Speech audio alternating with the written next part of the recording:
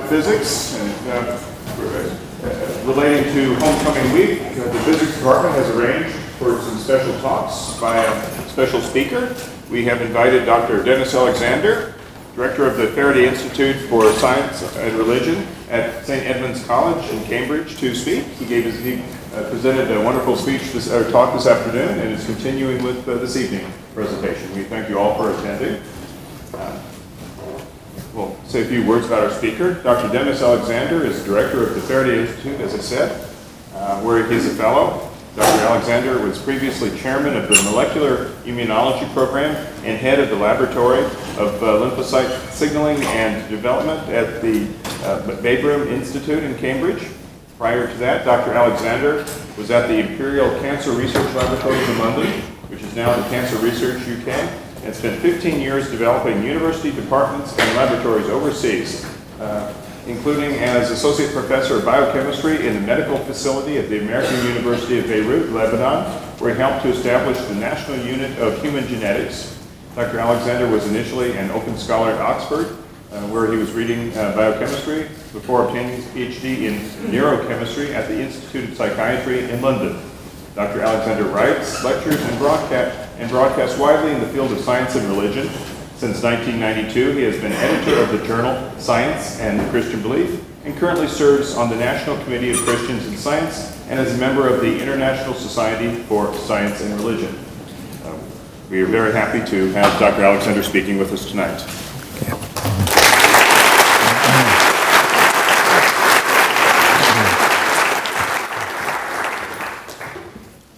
Well, thank you very much indeed for your welcome. Just checking sound. Is sound on at the back? Anybody who can't hear me, just wave an arm.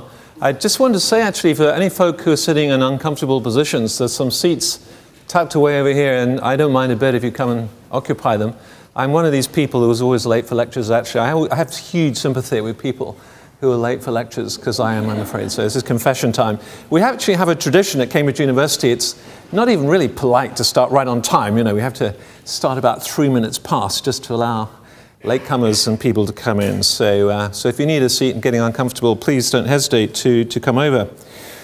Okay, so we have this rather robust title this evening, The Dawkins Delusion, Debunking the Conflict Between Science and Faith. I suppose I ought to start out, as I'm a biologist, by saying I'm actually an admirer of the writings of Richard Dawkins on the subject of evolutionary biology. If you never read any of his popular books, particularly a book like The Ancestor's Tale, or some of those books, which are really very well written and attractive, accessible explanations of what evolutionary biology is all about, then I recommend them.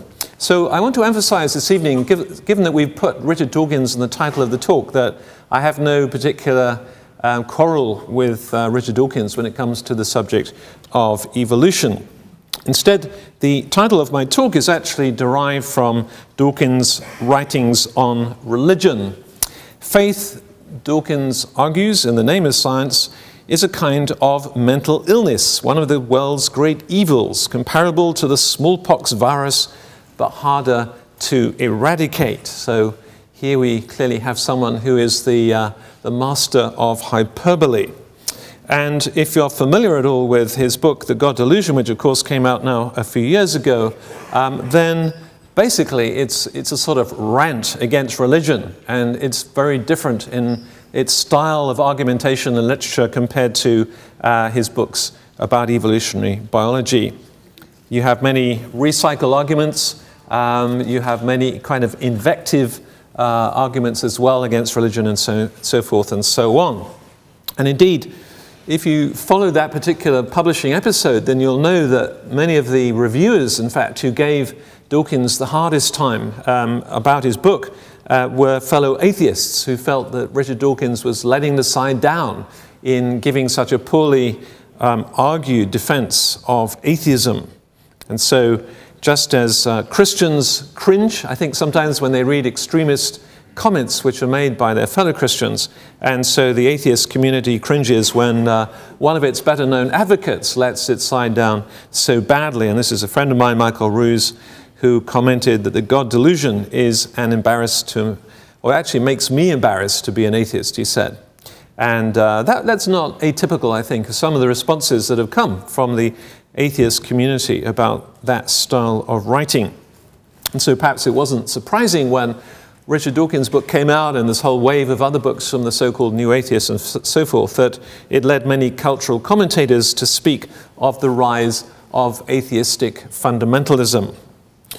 But of course, to maintain that conflict, you need an opposite pole, readily supplied, of course, by those Christians who use biblical texts to try and extract scientific information about the age of the earth or about the origins of biological diversity, and thereby, I would want to say, impose a modernistic interpretation upon the text that is quite alien to the culture and intentionality of the original authors. And I think it's true to say that in any major discussion of this kind, you need the two opposite poles to really keep both poles alive. I think it's true in polarized debates that the opposite ends of the debates are often more similar to each other than both sides would like to admit. Sociologically, fundamentalist atheism really does look quite like fundamentalist religion. And certainly in the case of my own country, in the UK, the media, I'm sure it's the same over here, the media loves extremes, they love stirring things up, they love getting people arguing in studios and so on and so forth. And not least, the publishers love to stir things up in order to, of course, get books well known and do a lot of book sales and so forth. I think what we notice in the middle of all this sort of media froth, I'm going to call it, is that science is often being used as an ideological tool to promote incompatible positions that go well beyond science itself, and that leads inevitably to conflict. So what I want to do this evening is to stand back a little bit, watch some of the professors of physics trying to tackle technology. I really enjoy that. So, okay, there you are. Hooray, round of applause. So, yeah. I have to tell you actually about, I was giving a talk in Oxford a few years ago, and this is, by the way, not part of the main talk, I just made me think of it. And of course, they couldn't get the system going, my laptop wouldn't talk to the projector, the usual kind of problem. And we had no less than 3 full professors of physics from Oxford University trying to solve this problem, which they couldn't do. And then a PhD student just wandered up and click, and then it worked beautifully, you know, so. You want something to work, you know, find the youngest person in the audience and they're bound to fix it. So that's always my philosophy. Anyway, what I was saying is I want to stand back from the media froth. Let us take a little bit of a calm look at this whole discussion. And first of all, I want to start by giving, of course, one very major reason why I think this kind of conflict idea between science and faith, which is sadly so prevalent in our societies today, actually lacks plausibility. And there are many reasons why it lacks plausibility, but one of those reasons is, of course, a historical reason. Perhaps more than any other factor that undermines the conflict model between science and faith is the way in which religious belief has contributed so much to the historical emergence of modern science, which I'm sure you're all very well aware of. And as I'm sure you know, many of the natural philosophers, as scientists were called in earlier centuries, were people of deep faith, often deep Christian faith, who played very key roles in the founding of the disciplines that we as scientists enjoy practicing today. And I've just put a few examples of those great people from the history of science up on the screen in front of you. We think of people like Robert Boyle, one of the founders of modern chemistry, who wrote much about his Christian beliefs. Astronomers like Johannes Kepler and Galileo, of course. Naturalists such as John Ray, Linnaeus, whose biological classification system we still use in a modified form to the present day. And many, many people working in the physical sciences, people like, of course, Isaac Newton, Michael Faraday, Clerk Maxwell, Eddington. I mean, one could go on and on with just hundreds of examples of great Christian committed believers from the history of science who contributed so much to the emergence of modern science. And as you probably know, Newton, in fact, wrote far more about biblical studies and theology than he ever did about science. It's often said that Newton did his scientific discoveries in his spare time when he wasn't studying the Bible. And actually, there's a lot of truth in that. The laws of inheritance upon which all of my recent biological work depends, as many I'm sure in this room today were first worked out by an Austrian monk, Gregor Mendel, in the garden of his monastery. Now, it's not just that their Christian faith gave these early natural philosophers a great motivation to do their science. That's so obviously the case. But it's also that their Christian theology helped to shape many of the assumptions and tools which are commonly used in modern science today. So I want to spend a little bit of time in summarizing very briefly how historians have suggested that a Christian worldview made an impact on the emergence of modern science. And notice that we're not talking here about how theology sort of became fed directly into the actual content of scientific theories, although there is some evidence for that as well, but rather the way that the theological ideas help to construct the very tools, the very ways of thinking that we just take for granted now, and we think have always been there, when of course they haven't. They were invented, they were discovered, they were introduced into the scientific method. I think very often in this largely secular scientific community in which many of us work today, many of my scientific colleagues don't realize how many of the tools and ideas that they use in their science have these deep theological roots. First of all then, the notion of the laws of science is actually quite a recent concept. It was nurtured particularly out of the theistic convictions of people like Newton and Robert Boyle and Descartes especially. And of course the idea was, just as there is a moral God, a God who establishes moral laws in the universe, therefore by inference these early Christian natural philosophers inferred there must also be laws, scientific laws, that are waiting there to be discovered, because they believed and worshipped a rational God who had created a rational mathematical universe. And so that gave a good basis for the idea that there must be laws in a way that had never been discovered in any other culture of the world up until that time.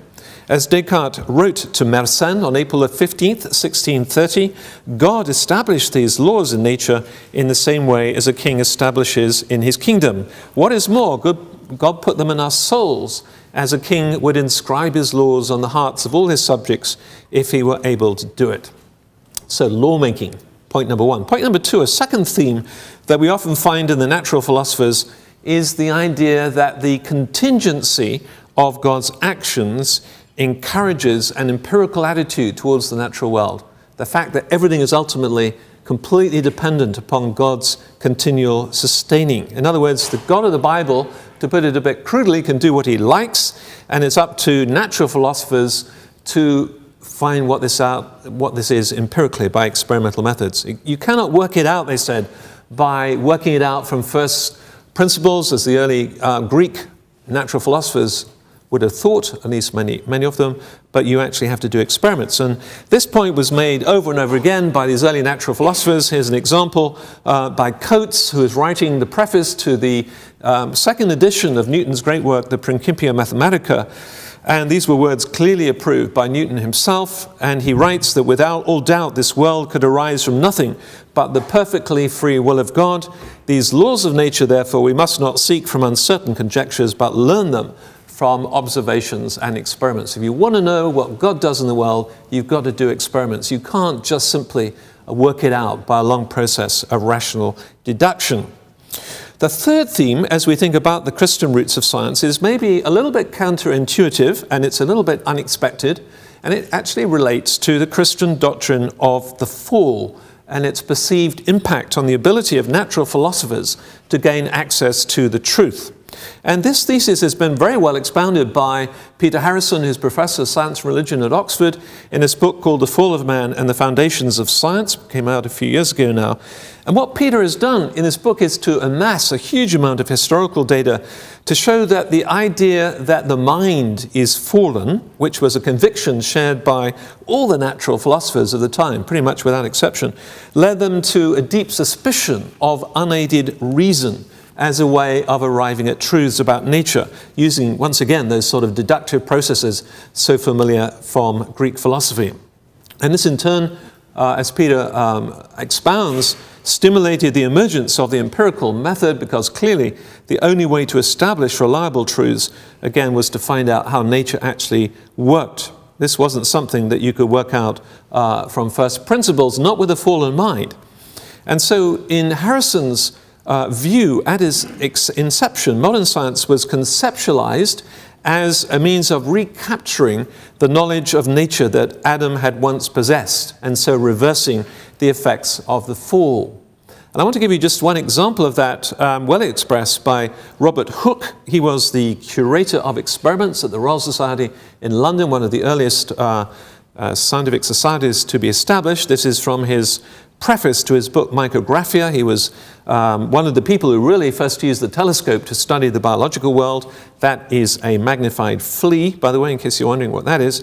But the point of showing this is his quotation, where he notes that every man, both from a derived corruption innate and born within him, and from his breeding and converse with men, is very subject to slip into all sorts of errors, these being the dangers in the process of human reason. The remedies of them all can only proceed from the real, the mechanical, the experimental philosophy. And the mechanical philosophy, the experimental philosophy, was the name for science as it was emerging in his period. Then the fourth theme in the scientific revolution that has strongly theological overtones is the enthusiasm of many of these early natural philosophers for what came to be called, as we were just seeing, the new mechanical philosophy. Now, from our perspective, it might seem a little bit surprising that the machine picture of the world actually was supported by the Christian theology of the 17th century. Because sometimes now people look on machines as being dehumanizing or maybe alienating or maybe not particularly theologically friendly, but that was certainly not the case in the 17th century. Because remember, the machine for the natural philosophers of the 17th century was always God's machine, and they didn't see any sort of tension between mechanism and meaning. So we have, for example, the astronomer Kepler writing, "My aim is to show the heavenly machine is not a kind of divine live being, but a kind of clockwork." Then we have Robert Boyle. His clockwork universe was constructed by a wise God in such a way that it needed no constant adjustments. And in a comment which I think has some very interesting resonances and insights into the contemporary debates about intelligent design, Boyle said this. He said, "It more sets off the wisdom of God in the fabric of the universe that he can make so vast a machine perform all those many things which he designed it should, by the mere contrivance of brute matter managed by certain laws of local motion and upheld by his ordinary and general concourse, that if from time to time he employed an intelligent overseer, such as nature is fancied to be, to regulate, assist and control the motions of the parts." They did rather go for long sentences in their papers of the 17th century, but I don't know if you can get through that rather long sentence. But basically Paul is saying here, you know, God is the author of everything that exists. He's not just occasionally intervening or doing special tricks, as it were, out there in nature. There is no such thing as nature. Boyle wanted to say, he wrote another book saying that very clearly, but God is in charge of the whole show, if you like.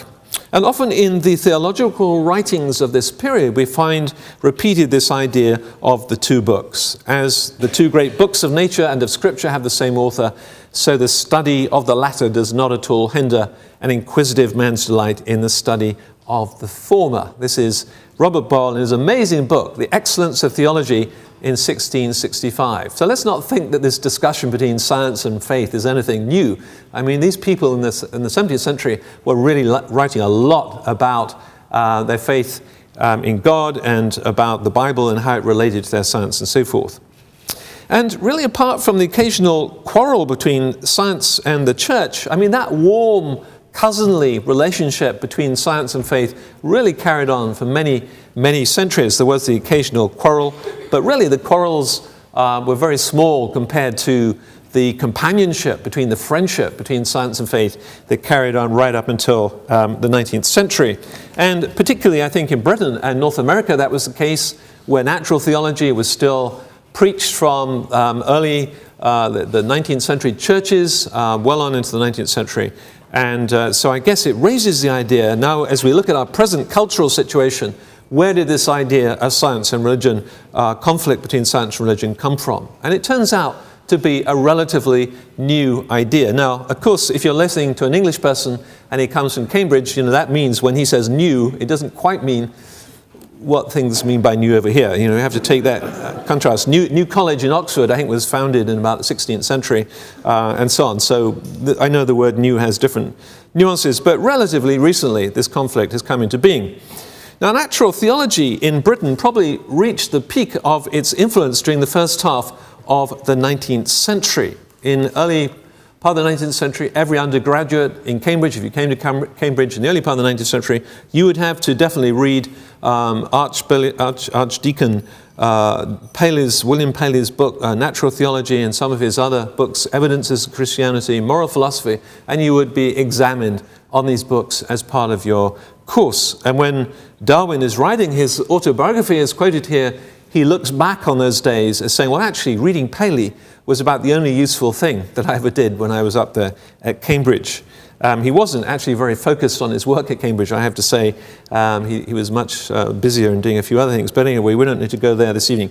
So it was during the latter half, really, of the 19th century, with the growing professionalization of science, that most historians see the roots of the conflict model as far as Britain is concerned, and a parallel, sort of somewhat different but similar process was going on over here at the same period.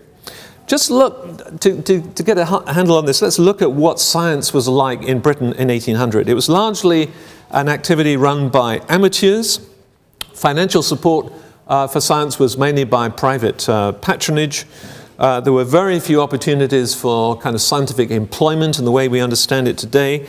Most scientific research was carried out by gentlemen of leisure. They had their own private funding. They were typically clerics, people with private lands. Most of the natural history of the early part of the 19th century, the first half of the 19th century in Britain, was carried out by clerics, by vicars in the Anglican Church. They had the time.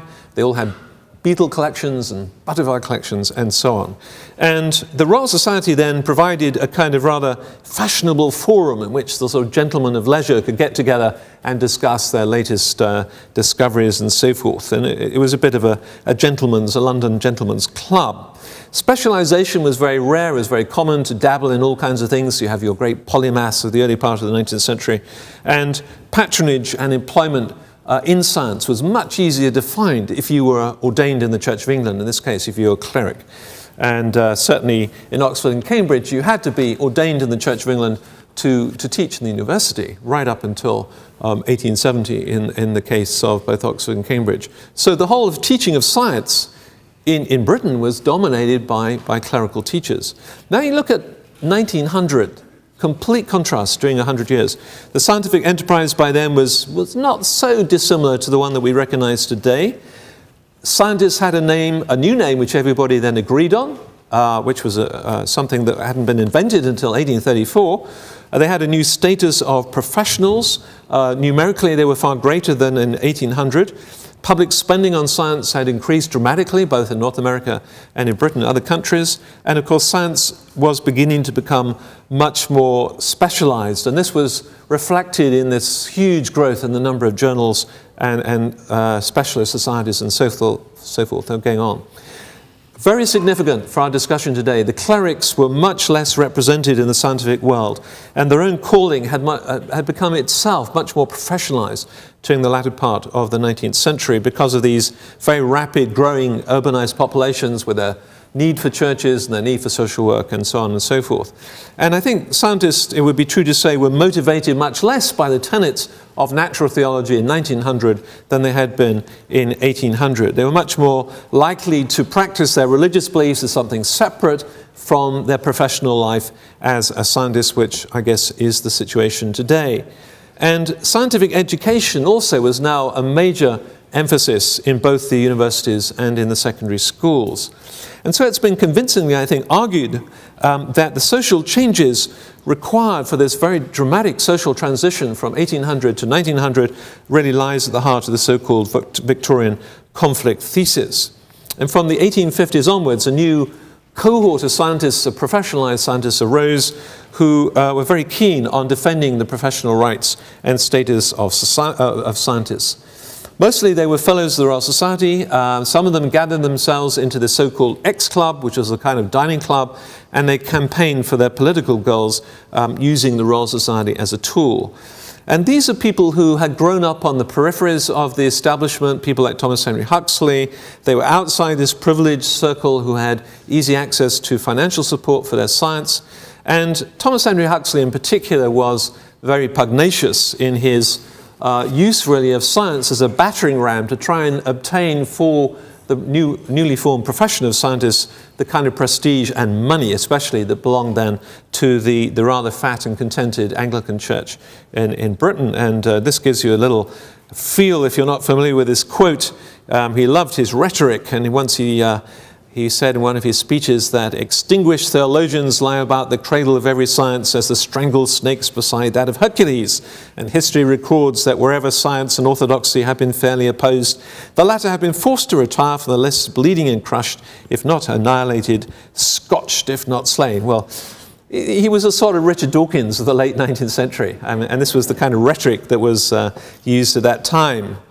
So I think most historians would see the conflict thesis was not born out of the conflict between Darwinism and the church. That's really a misreading, I think, of the text of the time. But it was born out of this ideological campaign to establish scientists as the leading intellectual voice in society with established prestige as an independent professional community. And over here, there was a very parallel process going on, particularly, of course, to do with the increasing secularization of the educational world. This was marked by events such as the founding of Cornell in 1865. Andrew Dixon White was its co-founder. He was president for nearly 20 years.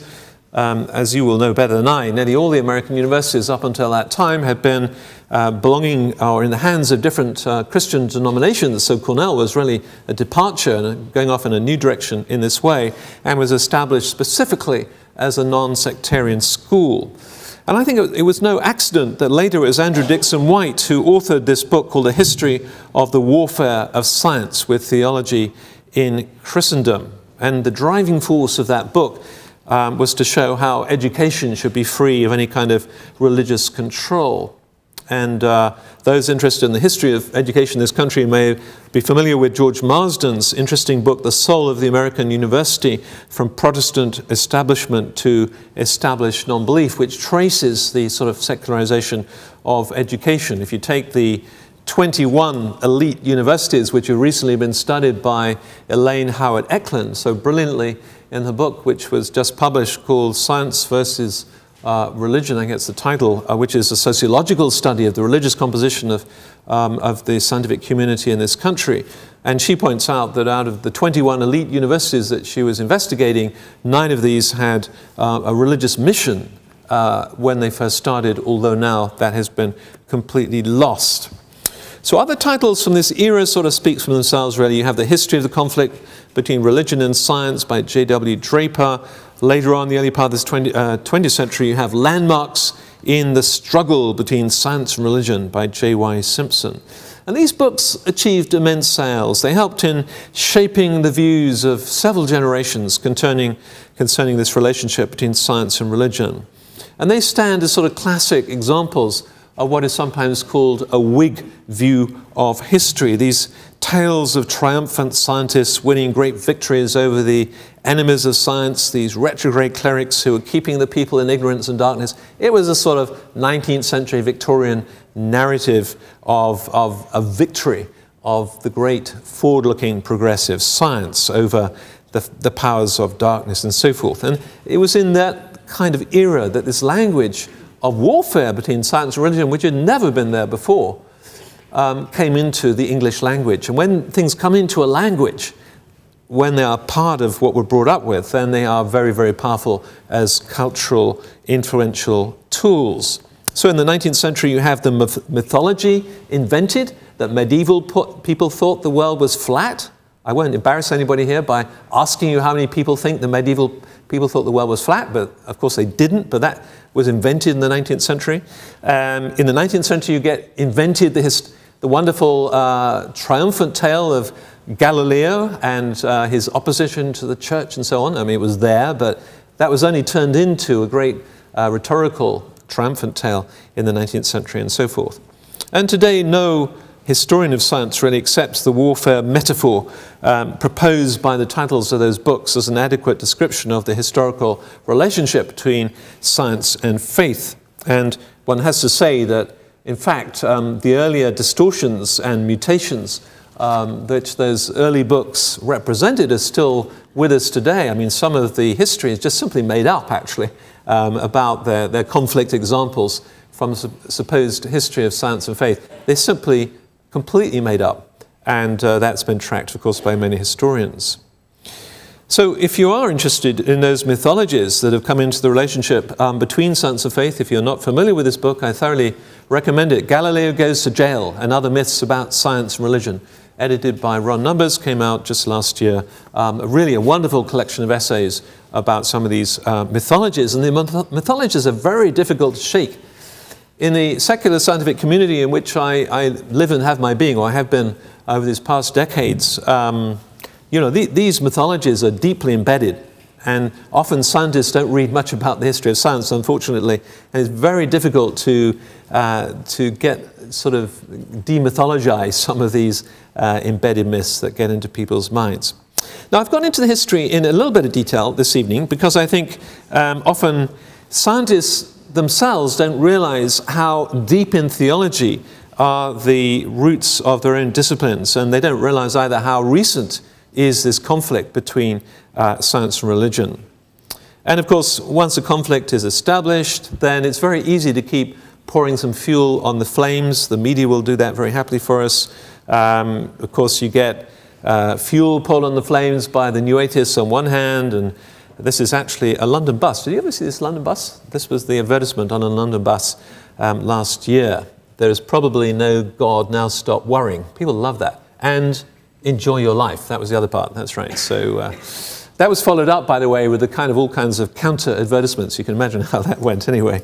But, the media loves these sort of things, and they pour fuel on the flames, and so they keep the whole show on the road in terms of the conflict thesis. And I think what's interesting in the contemporary debate is the way in which science is so often deployed ideologically in a way that goes well beyond the science itself. And you see this goes way back in the history of science. You get a great big scientific theory, it's very successful, it gets prestige, and then you get all kinds of interest groups that move in, and they start utilizing that theory for all kinds of political, social, religious, anti-religious goals that go well beyond the original science itself. And so you get a sort of social transformation of the theory, it gets ideologically invested, and then finally what happens is the public understanding of scientific theory X becomes equated with ideological meaning Y. And so when people hear the word evolution, in the public domain, they're not really thinking about biology at all, but they're thinking about lots of other things as well. And one has to say that Darwinian evolution has been particularly abused in this kind of process over these 1.5 centuries since the publication of The Origin of Species. In fact, it's been used to support almost every kind of ism that you can possibly imagine. It's been used in support of capitalism, communism, socialism, racism, militarism, feminism, theism, anti-theism, atheism, and on you can go. I mean, evolution has been used in support of pretty much every ism you can imagine, and given that quite a few of them are mutually contradictory, you can see that something very strange is going on here. There's a process of social transformation whereby people are utilizing a biological theory ideologically for reasons really that go way beyond anything the theory can possibly prop up. And I think that helps us to understand, of course, some of the conflict we've seen in the public domain between evolution and religious belief. And maybe I can do a plug for another book, which I've recently co-edited with Ron Numbers, the historian from Wisconsin-Madison. Just came out earlier this year from Chicago University Press, called Biology and Ideology from Descartes to Dawkins. This is a book of 13 essays written mostly by historians, tracking all the various ways in which biology has been used and abused for non-biological reasons from 1600 to the present day. And it's really just, I can say this because I didn't write it, I just wrote a bit of the preface, but it's a fascinating review of all these different kinds of ways. And that process is still going on right up until the present day. I think it's worth pointing out that as far as the contemporary dialogue between science and religion is concerned, the vocal proponents of the conflict model, certainly within the British scientific community, people like Richard Dawkins and a few others, are actually rather a rare species. My own experience of being in that community for many years now is that it's not typical. Actually, his voice is not really typical of the biological research community in my country, I have to say. And I think it's only the media exposure that goes with these rather extreme positions, in fact, that gives the public the impression that this is the view of the whole biological research community. Certainly, I don't know what it's like over here, it's certainly not the case in the UK. Personally, I have to say I was a Christian already when I went into biological research. I've never found the idea of conflict between science and faith as being remotely persuasive. I have to say also that I've never found any hostility towards my own Christian faith being in the scientific community over these years. And maybe I've just been lucky in that respect, but in my neck of the woods, at least, I find the tribe of scientists generally to be a rather tolerant kind of a tribe and very accepting of people of any faith on and so forth. So I want to put that on the table because I think sometimes people can get the wrong impression, just by reading media articles and TV programs, whatever. Okay, now we've spent quite a bit of time on the conflict thesis. I want to turn now to the more positive aspects of the relationship between science and faith this evening. I want to talk specifically about some of the similarities, which I think are so fascinating, and of the ways in which we can build bridges between these two great domains of human thought and practice. A model for relating science and faith that I found personally much more convincing than the conflict model is what we might want to call an integrated model of complementarity.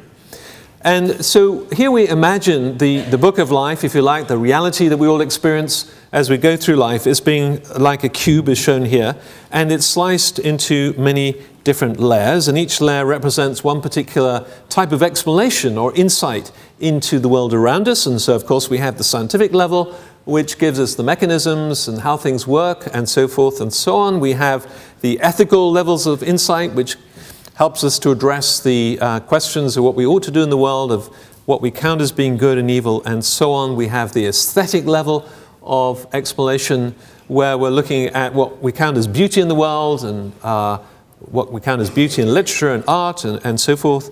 We have our own personal level of description, which is unique to us, which will never be reproduced by anybody else in the world, however long this world lasts for. And of course then we have many other levels of description you could put in there, and then we have religious levels of insight and description, where we're asking questions like, well, why is there a universe anyway? And then the question like Stephen Hawking likes to ask, what breathes fire into the equations, questions about purpose, meaning, how am I to live my life, and so on. And of course the point of this kind of model is that there is absolutely no need at all why these different levels of explanation or insight should be in conflict with one another. We need them all to do justice to this complex reality that we call life. And the only problem comes if a person wants to come along and say, well, my level of description is the only one that counts. And that is the philosophy of scientism, when we get to level one, that scientific level, where the scientist wants to say, well, my description of biology, that's all that counts. None of these other levels count at all. That's the philosophy of scientism. But that's not science.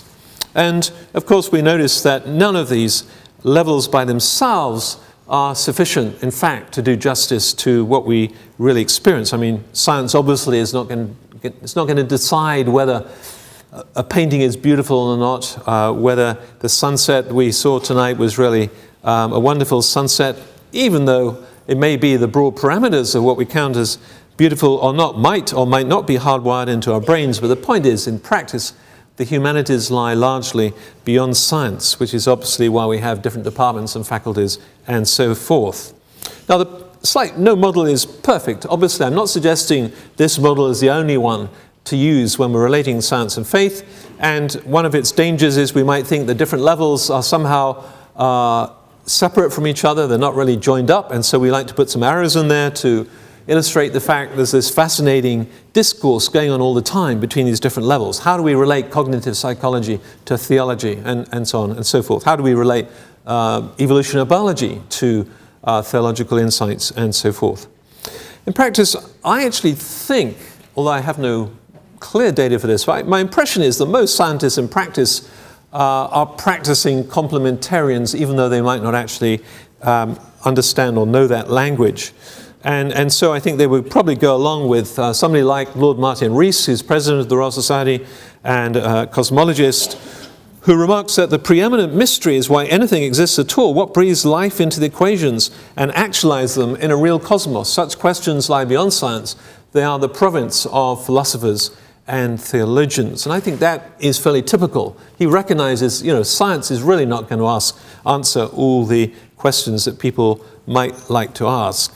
The problem, as I say, comes if you have somebody who wants to say that their own particular level of description is the only one that counts. Here's a classic example from the late Francis Crick, writing that the astonishing hypothesis is that you, your joys and your sorrows, your memories and your ambitions, your sense of personal identity and free will are in fact no more than the behavior of a vast assembly of nerve cells and their associated molecules.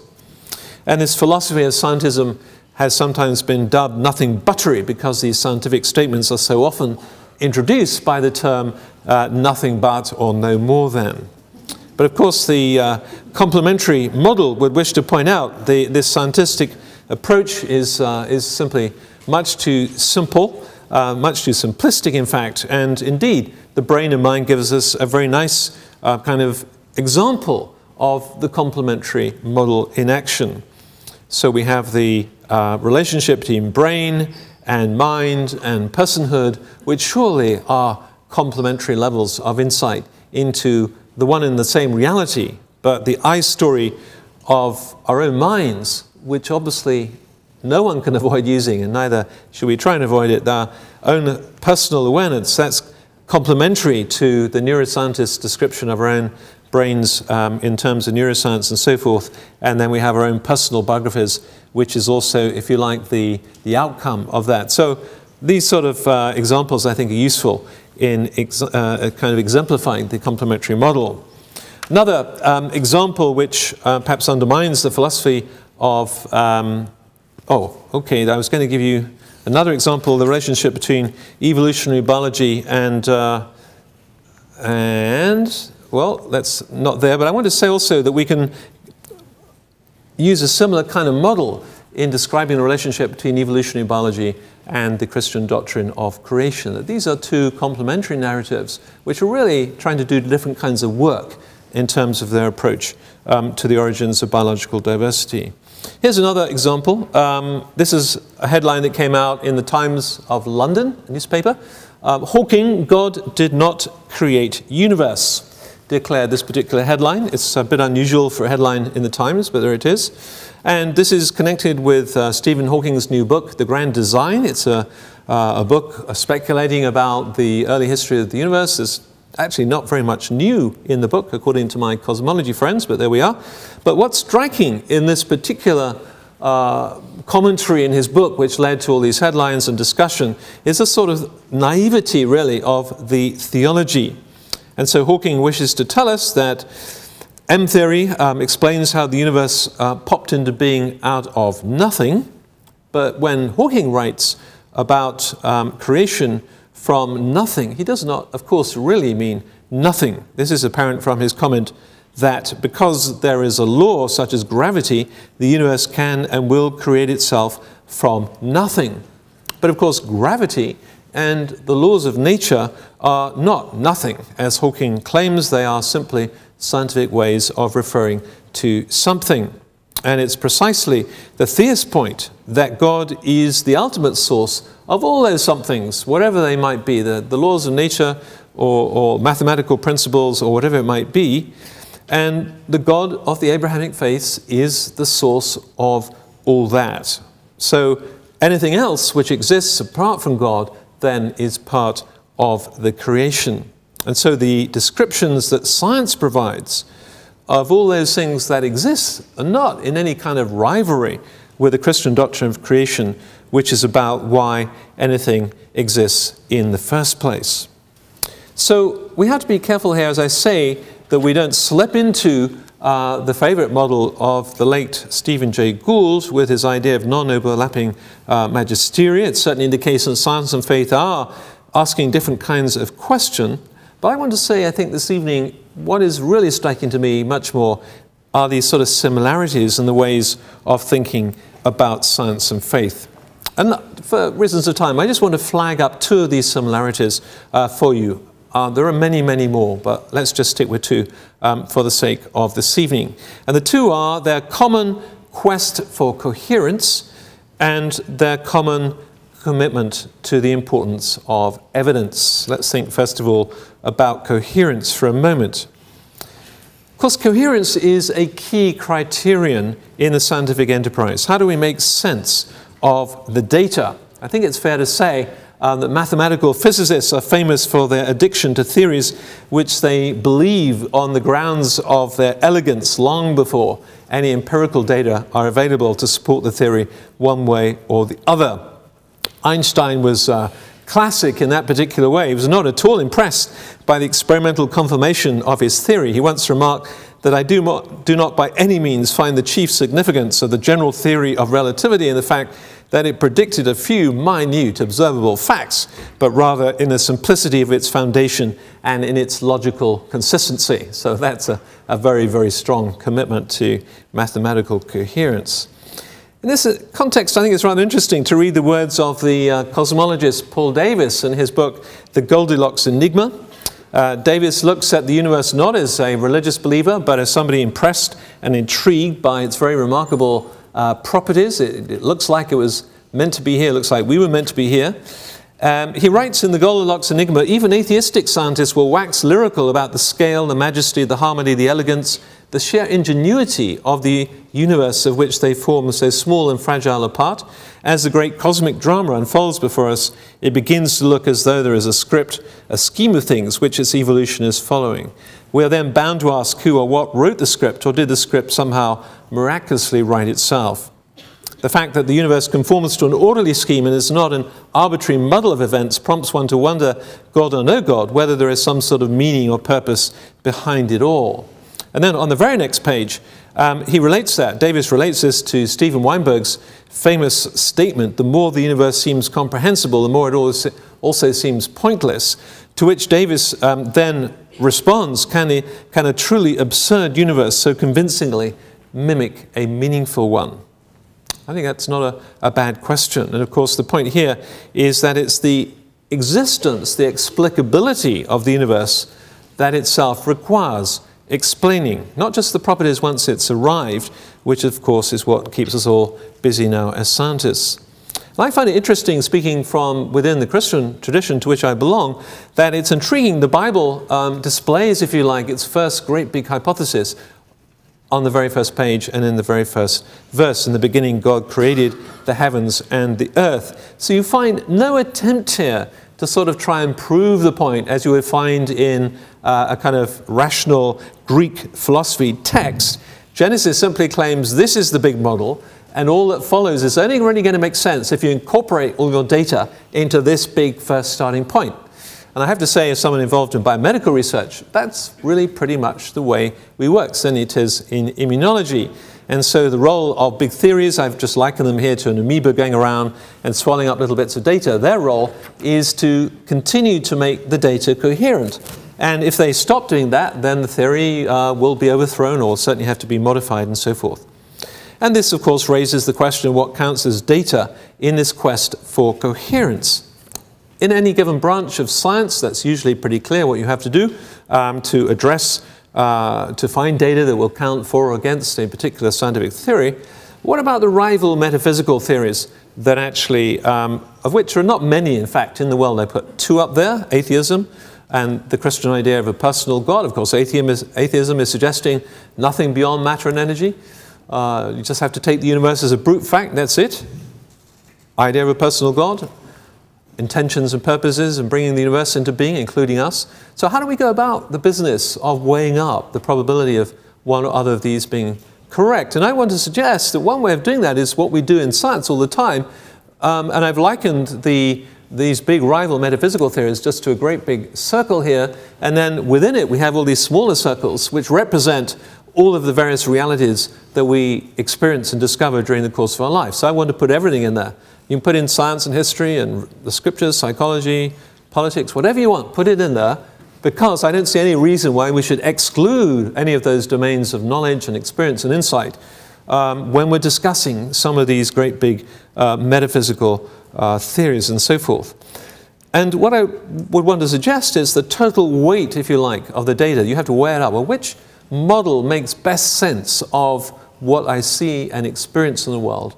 And I find that quite helpful, actually, in certainly I dialogue a lot with atheists and debating and so forth and so on. And that kind of approach, actually, I find quite useful in terms of having a sensible kind of dialogue, at least to get the discussion on the road. Now, notice that there is no yellow box, no yellow circle here, which is labeled God of the Gaps, okay? And I think it is truly amazing how much time really has been wasted by both religious sets of people and also by atheists in this so-called God of the Gaps argument, the suggestion that the actions of God are in some special sense indicated by pointing to these arenas of our current scientific ignorance. And I would want to suggest the big presupposition of Christian theism completely undermines this sort of God of the Gaps argument.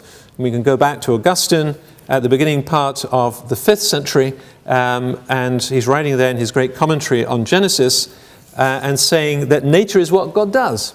Nature is what God does. That is what we understand by creation in Christian, traditional Christian theology. And so the fact that we may or may not have gaps in our scientific knowledge at the moment is really irrelevant to, I think, the theological discussion. So I would want to say that certainly Christians have no kind of hidden investments in scientific ignorance, because, of course, the God of the gaps is a hostage to fortune. The time will come when those gaps get filled up, and then, of course, what happens to your belief in God. So, in terms of the how I would like to approach this sort of weighing up of different types of data, I guess we have to go to the sort of phrase that we use very often as scientists in the discussion or results sections of our papers, where we talk about something being consistent with. And I would want to say, as far as I'm concerned as a Christian, all of those yellow circles are just, if you weigh them up, they are much more consistent with the idea of God as creator. I actually went to the paper that we had out a couple of years ago, and just looking for this phrase, and I was alarmed to see, I think 6 times in one short paper that we came out from my own laboratory, there you find the phrase consistent with. Maybe we overused it in that paper, in fact. But, you know, it's a very common little phrase that you find in our scientific papers. So the data we see, you have to weigh it up. It's just more consistent with this starting idea of a God who has intentions and purposes for the world. Then the second and last thing I want to mention is the shared commitment to the importance of evidence that we find in the scientific enterprise as well as in the enterprise of faith. And I think for many people out in the public domain, this comes as a bit of a surprise. Surely it's the case the world of science and reason belongs to science. The world of reason and evidence belongs to science, whereas religion is all about personal experience and so forth and so on. I don't think that's actually the case, and certainly, of course, all 3 Abrahamic faiths make certain historical claims, of course, not least Christian faith revolving around the claims about the life, death, and resurrection of Jesus of Nazareth. And I find it very interesting the way that the early church community reasoned about the basis for their faith. Those who've done even a little bit of work on the philosophy of science will be familiar with Karl Popper, the idea that refutation or falsifiability is one of those key demarcation lines between science and non-science. It's not true of all the sciences, but certainly in the case of the biomedical sciences I've been involved in, that is a very key demarcation line. So if you can't think up even bits of data in principle that would refute your theory, then it does not belong to science in that kind of way of thinking. I find it intriguing that the Apostle Paul had very similar kind of Popperian thinking, in fact, when he was writing to the church in Corinth about the resurrection of Christ. Basically, he said, if the resurrection didn't happen, you know, then, well, let's eat and drink and be merry, for tomorrow we die.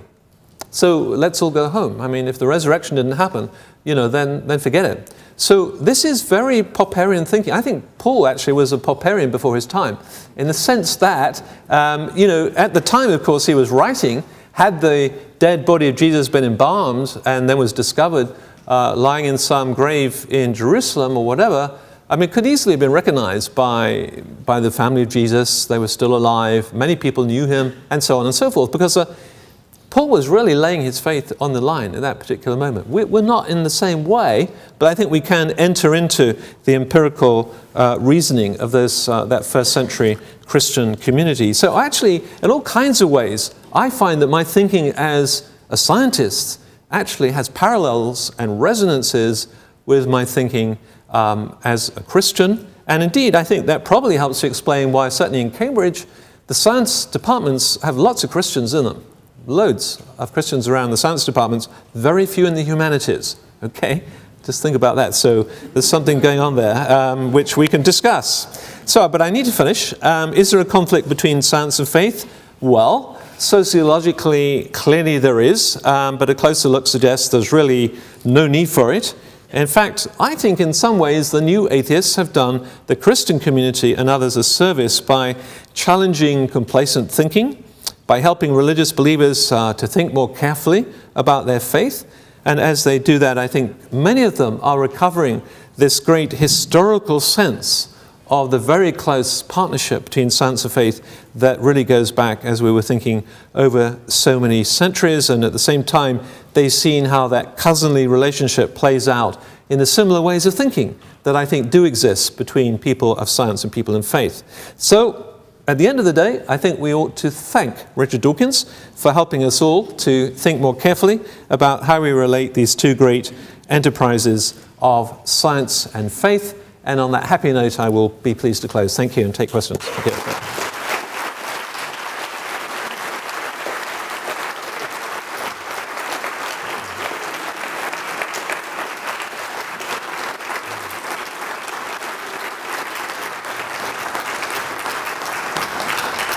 Thank you, Dr. Alexander. We'll now open up a question and answer time.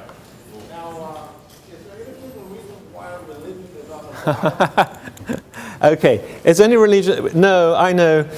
I have a model. I have a version of this, in fact, which flips between all the levels as you're watching it, so they all mix up. Okay, but then certain people who are sensitive to flickering screens complained about that, so I took that off. But so I don't want to make any particular point about religion sort of being the bottom. I mean, you could make a story about that, but yeah, don't read too much into models. The danger of all models is, you know, you can read too much into it. That's the problem. Okay, so it's not trying to do all that kind of work. So yeah, and similarly, by having scientific at the top, likewise, you know, I'm not saying science is at the top of the pile and religion is at the bottom. So it's just the restrictions of having a model on the screen, really. So thanks for pointing that out. Another question. Yes. My concept of knowledge is it's determined. It's based upon determined cause and effect. How do you have, well, determined cause and effect is what I call natural.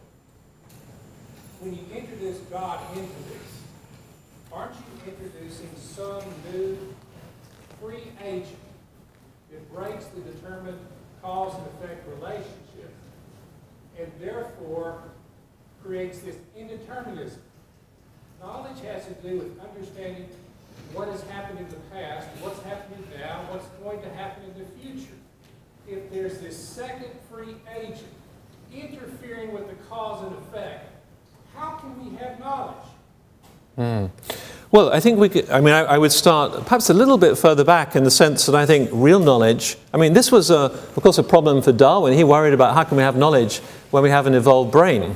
Okay, so how can the brain of humankind that's so similar to that of the ape, you know, somehow have real knowledge? And that was something that really worried, actually, people like Darwin. I think, actually, for those of us who start in the basis of Christian theology, we know we have real knowledge because we believe we have a trust in a God of reason who has created a reasonable world where, in fact, things do behave in an orderly manner. I would see it as a display of the faithfulness of God that things behave consistently. And this, of course, is tied also with the whole question of evil and theodicy. But because we have a consistent world, we can do science. I mean, science is possible, otherwise we wouldn't know where we were. And I think it's very significant that science came out of Christian theology to a very large degree, at least as far as European science is concerned. And of course, Islamic science played a huge role as well with this very monotheistic deep conviction. And so it didn't come out of other cultures where there wasn't the understanding of a consistent God who could make things consistently. So, I mean, science would never have come out of Babylonian polytheism, for example, because you have all these squabbling gods and you wouldn't know where you were, really, because they might change the way things behave. Once you have a consistent God who is the moral and scientific lawgiver, then I think we have a basis for real knowledge. We can really know stuff because God has made things in an orderly way, including our own brains, including our own personhood. All of that is part of God's good creation, albeit marred by sin, but it's part of God's creation.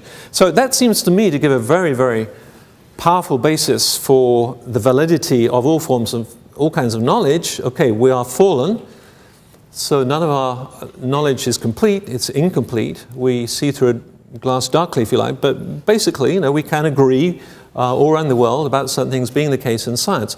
So it's very important, I think, not to see God as an agent, as one cause amongst many within the system of the world, because that to me denies the fundamental Christian doctrine of creation. And I think if we go back to Aquinas and indeed to Augustine and indeed to the biblical texts, we have a God who is the source of all that exists. And so what we're looking at as scientists in our everyday scientific lives is simply we're studying the faithfulness of God. That's what we're doing, actually. Theologically, that's what we're doing.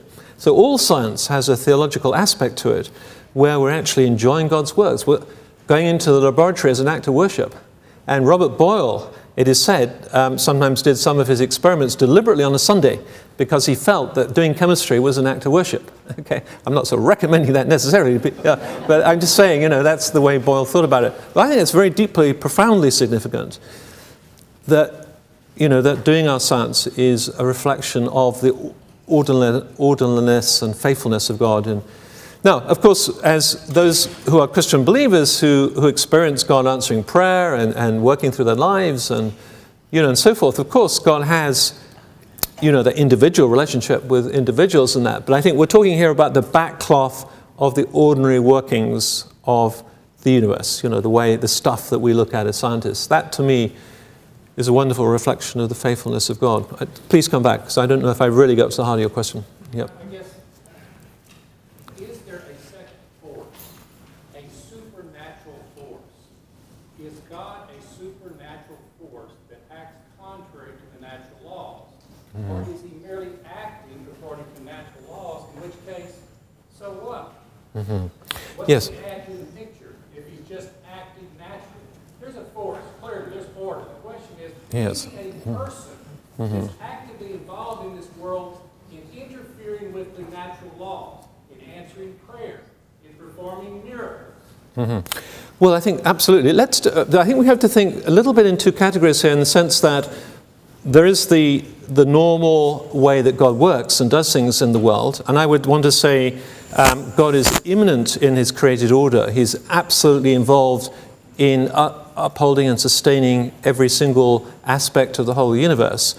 So natural laws are simply descriptions of God's faithfulness. I mean, that's our human attempt to describe God's faithfulness in the created order.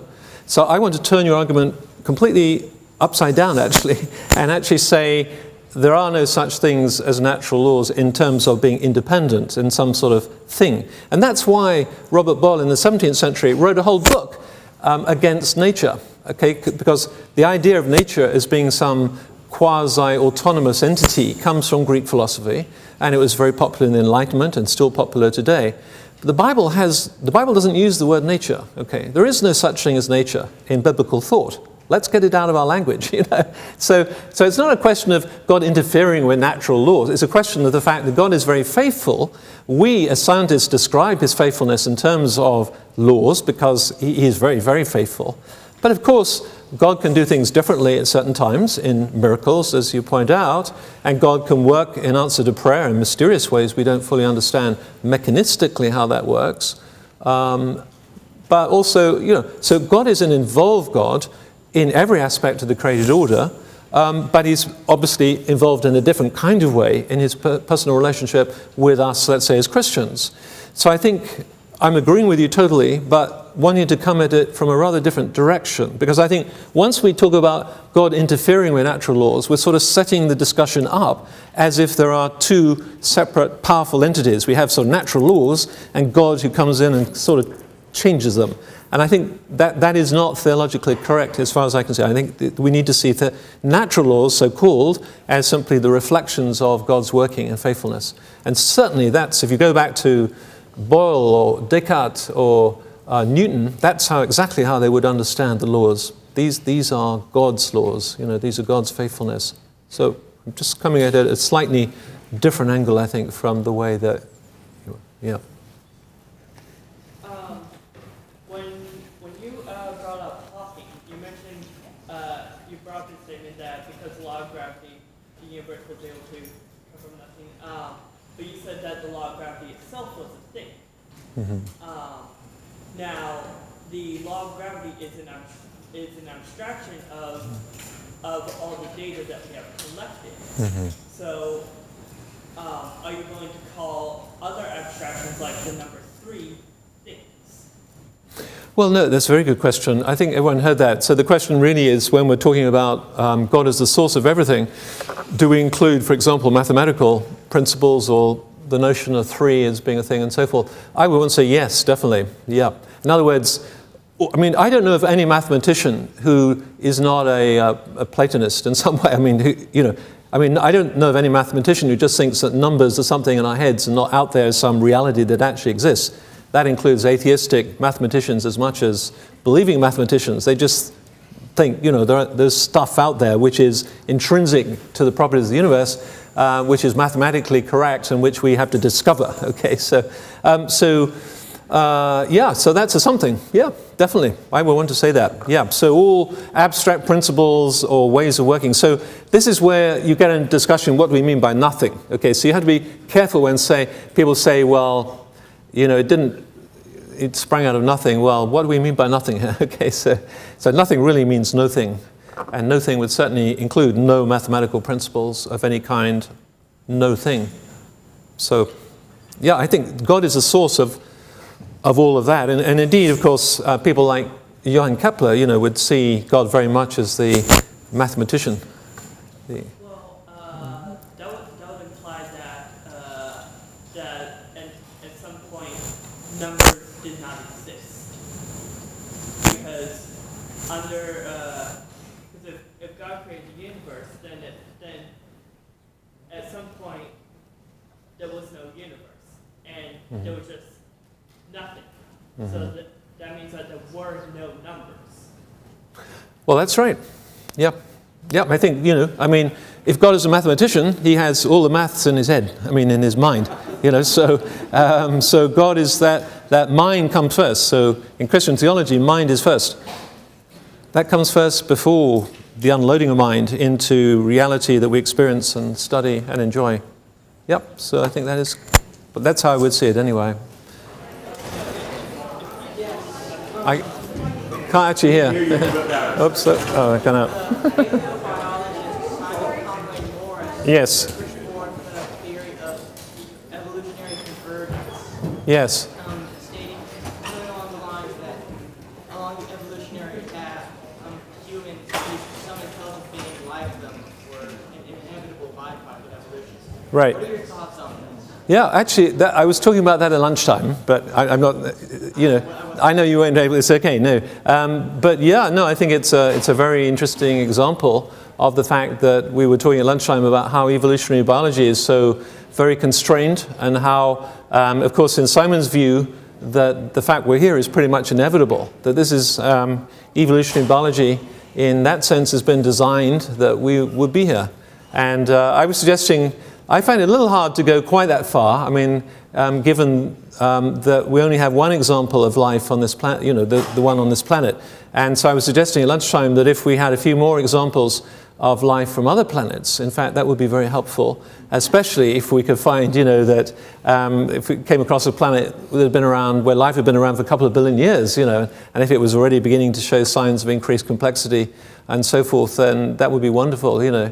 But yes, I think it's a very powerful argument for evolution being highly constrained and directional maybe, and you know, actually if we did replay the tape of life again, then I think it would be, I think, be quite likely that, you know, we would be here, and this is what evolution does. It's very hard to be very, you know, sort of robust about that without other examples really from other planets. I think that's the problem. But you may have read his book, Inevitable Humans in a Lonely Universe. There's a book came out by Cambridge University Press a few years ago. And one thing you might be interested in is the map of life. If you go to www.mapoflife.org, just as it sounds, mapoflife.org, that website has just been launched by Simon in Cambridge on Tuesday, this week. So, and I couldn't go to the reception because I was flying out here just the morning after, but there they've got hundreds of wonderful recent examples of convergence. You might want to go there. It's a good website. Yeah. Who were T.H. Huxley and the people reading? What philosophers influenced them? Or what was going on? I mean, I assume that their ideas didn't emerge out of a vacuum. So. Who was the they? I missed it. T.H. Huxley. Oh, Huxley. The Yeah. Cold War model for, Yes. I don't think they were so much influenced by historical exemplars. I mean, certainly they got hold of Galileo. That's about the only one, really, you know, in a way, as a sort of classic kind of so-called conflict thing in the history of the church. Although even that, of course, was just a debate within the Catholic Church, of course, really. But anyway, I don't think it was so much historical as what they faced at that time. Now, Thomas Henry Huxley is a very interesting story. He couldn't get a job at first in science in Britain. He went to work in Australia, and then he came back. His fiancée was actually, they were separated for several years because he didn't have enough money to bring his fiancée over to Britain. And you know, it was a time when, I mean, you couldn't really get a job as a professional scientist. They weren't around, and so he looked at all these clerics and people who had the full backing of the Anglican Church and all the financial support of the establishment of the time. And I think a lot of it was, let's get what they've got, you know, and let's get that over to this new secularized profession of scientists. So I think it was much more to do with the social situation in which he found himself, both in his own personal life, but also in society around him. And there were sufficient numbers of people then, you know, to make a group of people who campaigned in that direction. I think. More result of personal animus and disaffection, any philosophical events. Yeah, I mean, he actually, although he sounded in that quote that I gave very like Richard Dawkins, in a way he wasn't. I mean, he did appreciate religion, and he often, in other passages, he would critique those who saw a conflict between science and religion.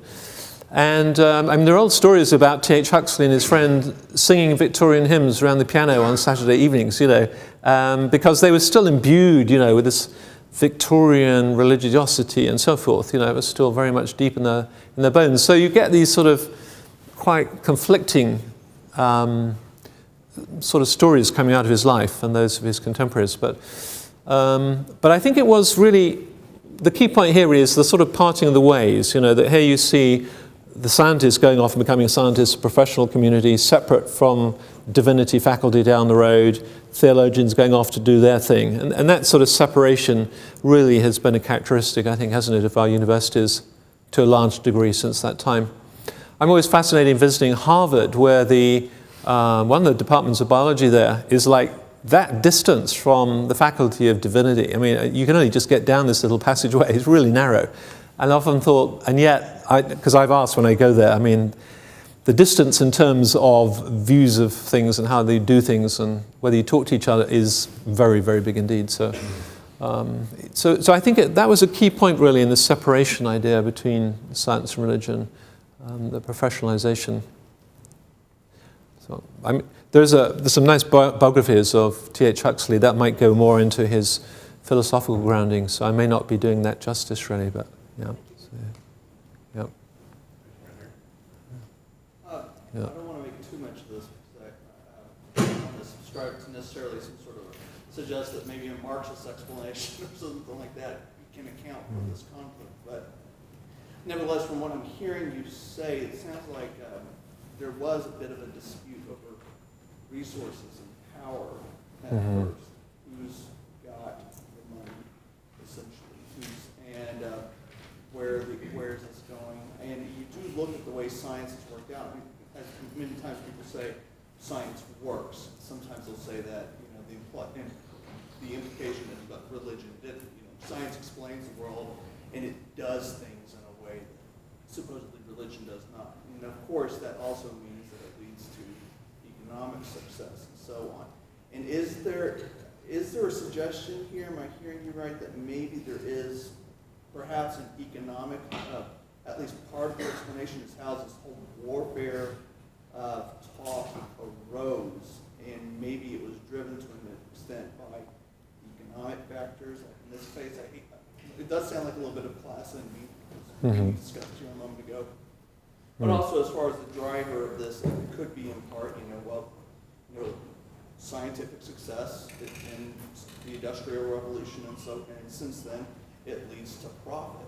And is there a possibility that there is an economic factor that helps to explain what's driven this whole language of warfare and conflict between one model where resources used to be tied up and now it's shifted to this other direction, the more technological direction? Yeah, no, I think there is a real truth in that. I mean, certainly, I'm a second, I'm going to historians and just reading what they say, but I think certainly in historians of the late Victorian period would see that as one factor. I mean, it's one factor amongst a number of factors. But the power control thing, I think, certainly did involve finance. And the fact, as a scientist, you couldn't really get a job. I mean, there was no jobs where you get paid. You still had to have patronage. And still, you find Charles Darwin is your classic natural philosopher. I mean, Charles Darwin didn't like calling himself a scientist. That was something a bit distasteful, really. I mean, that was, not for people like himself who had inherited a lot of money from the Wedgwood family. He married into money and so forth. And, so he lived the life of a gentleman cleric, actually. In fact, the house he lived in, as a matter of fact, was a previous vicarage in not far from London. So he lived very much the life that his father had originally intended for him by sending him to Cambridge to read divinity. Okay, so, but in terms of the money, I think certainly that was a factor for the X Club. They saw a very wealthy Anglican church that was extremely wealthy, and clerics were well paid, and the dream of your 19th century cleric was to get a nice comfortable living and go in the country. You could be a naturalist, you could collect butterflies, you could, you had time to do stuff, and so of course for someone like T.H. Huxley, who was much more from a different class of society and so forth, I mean, he felt, so I think money definitely was a factor there, and it's very interesting. I mean, the government bestowal, certainly in the UK, of more funds to science is very striking in the latter part of the 19th century. I mean, they were successful in their campaign. And in one sense, I mean, I would say, well, good. They did a good job. I think science is good to put money in. So I don't think, it's not all sort of negative. Just because it's part of the origins of this particular conflict thesis, I don't think we should see it in a negative light in some ways. But it just is unfortunate that it led to a real parting of the ways, I think, in terms of science and religion ending up in separate compartments. So, if I could just say, we have an educational study sponsored by the Faraday Institute going on at the moment in the UK schools, studying, why did children in high school between the age of 12 and 14, 15, 16, why do they end up thinking that science and faith are in two separate compartments? And this is a study to look at how the educational system shapes that. And again, it's the same thing. They do, of course, we have compulsory religious education in the UK, as you know, unlike here. So what happens is, in that case, they have one mind for science down one end of the corridor. They walk down to the religious education, and they have a completely different mindset there, and often in complete contradiction, but they just live in these two separate worlds. And the worlds are never really joined up. I think that's the problem. We have a question right here. Yes? Yeah, I was wondering, given the trends that you've seen among scientists, I mean, we've gone through the history, we've seen the trends that have developed. Where do you see it going now amongst you and your peers, knowing that you see this perceived conflict from culture as whole. Within the scientific community, what is the discourse going on between you and your colleagues to change this kind of like either or then mentality? Right. I mean, it's going to be a different answer, I think, in every country. Okay, so every country is going to be different in that sort of thing. Certainly in terms of the British scientific community, I don't think Britain is a very secularized country, much more secularized than the United States. For example, depending on how you define your secularization, but in terms of religious commitments, however you measure it, it's just really low, right, in Britain. So the number of, let's say, Christians you have in the scientific community, I would say probably reflects the numbers you get out in the general public, probably more or less. We don't have any hard data on that. So the answer is that within the scientific community, I don't think people usually, they're just busy with their science. They don't even think about these things for the great majority, I would say. In the same way, not because they're scientists, but in the same way the British population doesn't think much about religion in their daily lives at all, anyway, so that's simply reflected, in the scientific community.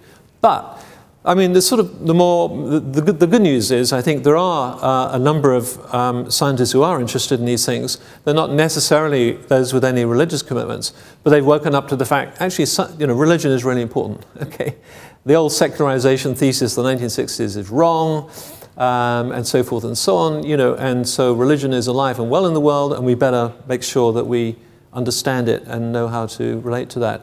And so people like Martin Rees, who's the president of the Royal Society actually only for a few more weeks, and then he hands over to somebody else. But those sort of people are very interested in these kind of discussions. They come along to Faraday Institute, things like we put on events in Cambridge and so on. So you do get these sort of centers of science religion going on, which incorporate and bring in scientists into them. But I would say that's more seen as a rather specialized activity in terms of the scientific community as a whole, except for ethics. When it comes to ethical issues, there's a widespread recognition that, that the church, let's say, should have a say, and welfare committees for tackling ethical committees within universities often will have, in our country, will often have a cleric, as one of their representatives from the community. So that's quite common. So when it comes to ethical issues, there's much more of a recognition that there's a need for input from different religions and so forth. Really quick, yeah. Given your title, this is kind of awesome. Given your title for your lecture, have you read The Dawkins Delusion by Alistair McGrath? I have indeed, yes. What do you think about that? Well, The Dawkins Delusion, I mean, Alistair is a good friend of mine, and he would say it's not his best book that he's written about Dawkins. The really earlier solid book he wrote was called Dawkins' God. It's a much fatter book. And I think it's one of the best books that Alistair McGrath's written. I mean, that's what he thinks himself, actually, as it happens. The Dawkins Delusion, the little thin book, I mean, it was rushed out because of needing, I think he got asked by the publisher to do a quick response. And being Alistair McGrath, he wrote it in 3 weeks or whatever it was, and rushed it out, you see. So it was good in the sense of being a quick response. But, it's probably limited. I mean, it's a small book, isn't it? So, but I would recommend The Dawkins' God. If you want a more thorough analysis, actually, then that's a very good book. Yeah. Any further questions? Can you just speak up just a little bit? I'm sorry, you're far away. Yeah. I'm a student at the seminary here, Mm-hmm. and I was curious what you might suggest to encourage a more positive attitude in church towards science and religion.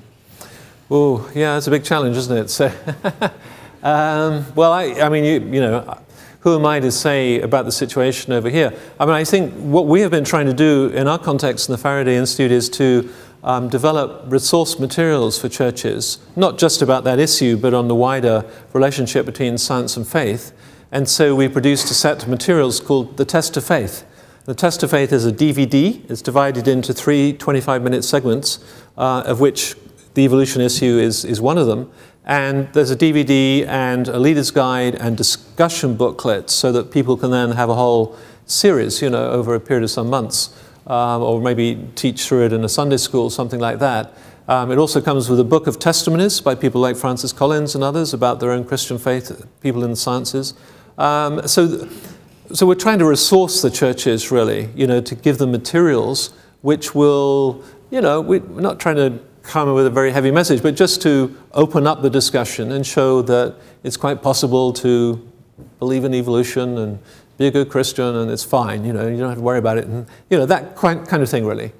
And deliberately in the DVD, I mean, we have voices that, you know, we want to give every stakeholder a voice. So we have somebody there from Answers in Genesis who gives, we have an interview with them. We have Bill Dembski to come in and talk about intelligence. You know, so we have different stakeholders, if you like, and a whole discussion who are represented in the DVD.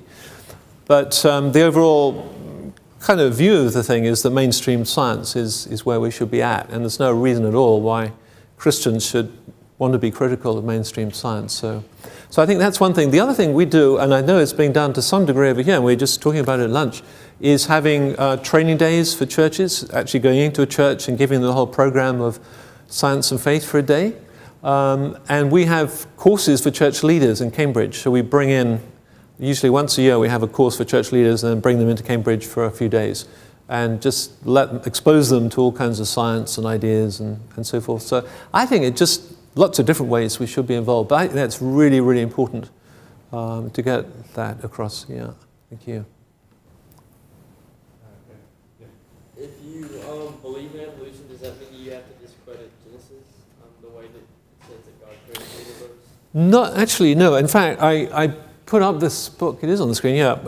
Partly because we didn't really get into that this evening, and of course it could be a long discussion if we did. But I wrote, as others have written, a book to show indeed that's not the case, and that you can perfectly well take Genesis and all the other biblical passages about creation and be very happy with them and see them as interpreted as one hopes and believes the original authors intended, and bring that very much in line with evolution. So that book is really all about that. So I think part of the problem is, if I might just say one point on this, because of the power of science, especially in the 20th century, there was an increasing tendency to interpret texts as if they were scientific texts. I mean, the whole modernist movement, the whole modernist philosophy and idea is that science is the ultimate, you know, kind of arbiter of truth. And therefore, if that's the case, then texts should be interpreted as if they were giving you scientific information or scientific texts. And you find that, I mean, I've lived in the Muslim world for 15 years, and that's very, very strong in the Muslim world. The number of conversations I've had on trains in Turkey. I mean, people love talking about theology on trains in Turkey, I can tell you. So I remember once getting into a train in Istanbul and sat down. There was just a man opposite, and we immediately got talking. We always talk in trains in Turkey. And he said, "Oh, you're from England. Oh, good. Can you explain to me the doctrine of the Trinity?" You know, that was in the first 2 minutes. Okay, so you know they don't mind talking about theology on trains in Turkey. But they also think, you know, many Muslims think that all scientific discoveries are in the Bible, sorry, not the Bible, in the Quran. And of course, then they start telling you all these verses in the Quran which seem, you know, quantum theories in there and getting man on the moon and all kinds of stuff. It's all in the Quran, you see. So then you have a long discussion about that. But actually, some Christians are almost, I won't say quite as strong as that, but, you know, they would almost see all kinds of discoveries are in there as if the Bible had to be some kind of scientific text. Whereas, of course, we know the Bible contains 20 different types of literature. It's a collection of books, after all, and really scientific literature cannot possibly be one of them, because scientific literature really didn't really come into being until much, much later. You know, we don't really see it getting going as specialized literature until the first scientific societies in the 17th century and onwards, and it's become more specialized ever since. So I think we have to be very careful not to treat the biblical texts as if they were some sort of modern literature and take words and impose upon them scientific meanings they were never really meant to bear. So that I just put a word of caution in there, I think. So, yeah. Right here. Yeah. Personally, while I see the congruity between religion and science, I see a conflict between the mechanism of evolution, in which animals have to die or feel pain in order for other animals to change. Mm-hmm. This seems contradictory to an omnipotent, omnibenevolent deity. I mean, theoretically, if the Christian God was omnipotent and omnibenevolent, he could create an infinite amount of ways where you can have diversity of life without having pain or suffering. Right. I mean, I think that's a very interesting point. I don't know if people hear the questions from right far away up there. Can you hear these questions down here? Or are you just doing emails up there? Or I don't know. I don't mind, but I just didn't want people to be not, engaged in the questions if you couldn't hear them. But yeah, I mean, I think the point here is that, of course, I mean, obviously God can do what he wants. I mean, we all believe that for Christians, God can do anything he wants, okay? It sort of comes back to the preface of Principia with Coates saying, well, actually, what we have to find out as scientists and people in the world is, well, how has God done things in the world? And I'm thinking also of what, God revealed through the prophet Isaiah when God says, my thoughts are not your thoughts, and my ways are not your ways, says the Lord.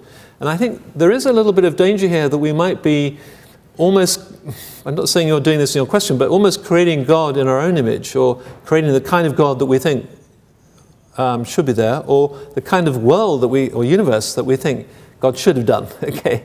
And I think what we have to do as Christians is look at Scripture, and we have to look at the world, and just be honest and truthful about what we see there.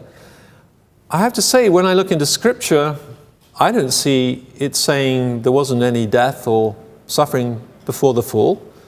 I can't see anywhere in Scripture that says that, although some people seem to think it's there, but I don't find it there myself. So that's one part of the discussion, obviously. I think the other part of the discussion is certainly from science. I mean, it's pretty clear there's been death of animals and plants and everything around for millions and billions of years, I mean, fossils and chalk. We have lovely, hundreds of meters of yards of chalk in our country. I'm sure there's, what's chalk made of and so on. So, I mean, I think there's death all over when you look at the earth and so forth. Now, of course, I know you can get into discussions about dating and all these sort of things, but I think the direction I would want to take the discussion is that we should look at, just look at the data that we have, really, and rather than trying to think, well, what kind of a universe should God have made?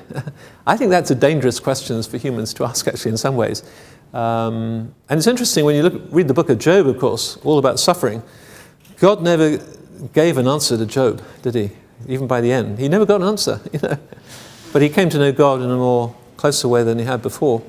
But that's just the beginning of a long discussion. Yeah, for the Job part, again, this is theoretical, but couldn't God create a way for Job to know God without any pain or suffering? Yeah, I know. That's exactly the point. Exactly the point. So, I mean, I think the question is, you could say, well, we can understand God. God clearly does use, suffering and pain and all these things for his purposes.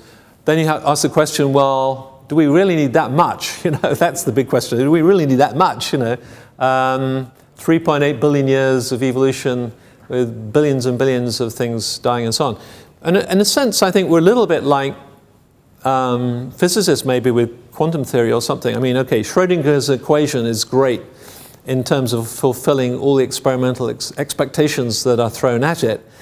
But try and get your head around quantum mechanics, I think, well, I don't think most people, I don't know, I'll ask the physicists, but I think most people conceptually can't do that. Entanglement, how does one... So certain things in science where, I mean, maybe there's just missing bits of the equation, which make it easier to get a head around, but probably not. That isn't the case at the moment. So I'm sure there are missing bits of the equation, if you like, that God has not revealed to us. And so we are going to have puzzles about that, I think.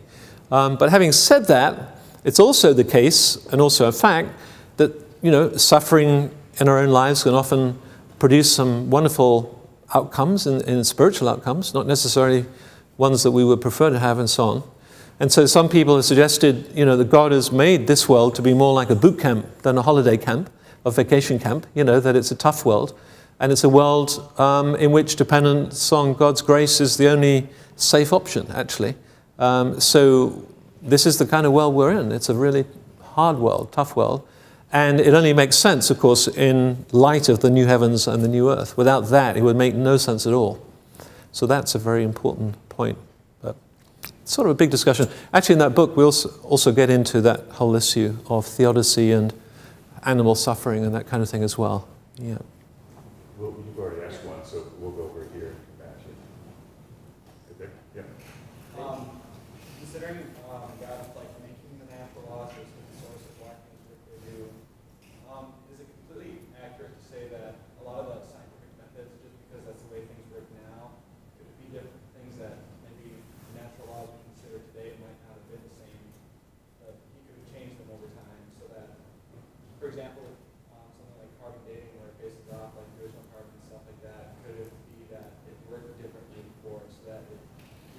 studying might apply now would apply back then. Right, yeah. Well, I mean, I think on that, you know, one has to think, well, one only usually, generally in science and so on, we only start up making very special, you know, kind of arguments if there's a good reason to do so. It seems to me there's no particular reason to think why things have been any different. I mean, certainly, of course, we can look back into deep time through astronomy and so forth. We're looking back in time, you know, billions of light years and so forth. And so we have the ability to look back in time, you know, at distant planets. We can look at star formation as happening millions of years ago and so forth, you know, simply because of the amount of time it takes for light to get to our telescopes and so on. So in a sense, we're looking back in time anyway. You know, so that in itself is not unusual. But I mean, from all of that, you know, from cosmology and astrophysics and so on, I don't think there's any necessity to think, you know, that things haven't been the same in that sense, that things haven't behaved consistently. I mean, you know, if you want a philosophical discussion, you can always say, well, how do you know, and so on. But it seems to me you only make up kind of special arguments if there's a need to do it, you know, or something like that. And there's no, and the planet is, okay, it's fairly old, but, you know, it's, I don't see any why would we want to make those sort of things? You know, I don't quite see why we'd want to suggest that. In other words, there had to be a good reason to suggest that things behaved differently a few million years ago. Of course, if you go back to the very early femtoseconds of the Big Bang, then it's a different story, you know, but that's a very, very special case, I think, so, and cosmologists can tell us about that. But. Yeah. You believe the scientific theory about Big Bang evolution? And if so, and man is a product of that evolution, is man different from everything else? Is there some kind of special soul, some kind of special quality? If there is, how did that come into existence? And at what point during the evolutionary chain? No, that's a very good question. In case you couldn't hear at the back, the question is really if we have a long process of evolution, if you start at the Big Bang and then all the way through to humankind, at what point does humankind start being made in the image of God or ensouled or whatever other language we want to use there? Well, I mean, I think the Genesis text makes it clear that that man was made on the sixth day in the image of God is a key fact about being different from the animals. None of the animals had the image of God bestowed upon them, and so whereas actually ensoulment, well, the Genesis text again says that man became a nephesh. Man became a nephesh. Man became a living being. And the word used there, actually, nephesh, as a breath, life, is used also of animals. So actually, that language in that moment in the Genesis text does not distinguish us from animals. So it's not actually ensoulment in terms of the nephesh. What distinguishes us from animals in the Genesis text is being made in the image of God.